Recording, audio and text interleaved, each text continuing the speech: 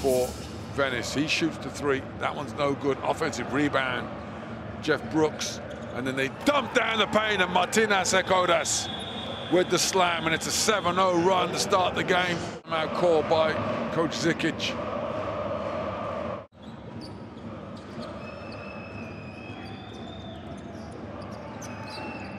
Theodore makes the three, and Venice are on fire.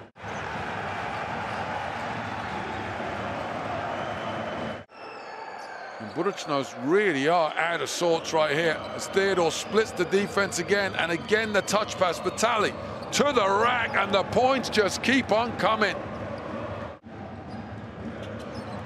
Back in the hands of Atic, who makes the dump pass down to Reed, who's fouled in the act of shooting, in the act of slamming. Atic, little wraparound, no-look pass. Reed slams it home, fouled in the act of shooting by Ekodas. Now, Buducnost truly do have 16 points. Mitchell Watt takes Venice to 29 with a thunder slam. It's breaking down again. No help from a weak side. Ekodas. Day, three ball, nothing but wetness. The ball slides through the net. Gathers in another defensive rebound. And at the other end, Jordan Theodore, the same spot, finds Theodore. Theodore got it by Jagodic Kurica, drives baseline. Oh, it's a pretty layup. Jordan Theodore. Cobbs still has it stolen, and Theodore breaks free. And then Victor Sanders with the runaway slam at the halftime buzzer to get even lower. Theodore with the steal. And then Sanders picks up the loose ball, throws it home.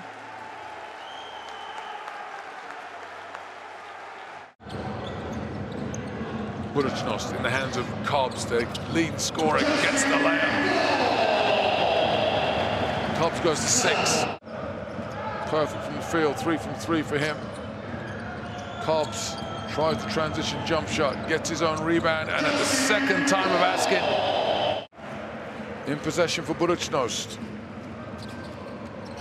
Mitsov continues to be the sword that slices to the hearts of Venice and gets his team back into it. Just about gathers it in. Day finds Tonner in the corner. Tonner with the layup. Oh, wow. And we'll just walk it out. His coach saying no need for anything else. The players relax, handshakes begin.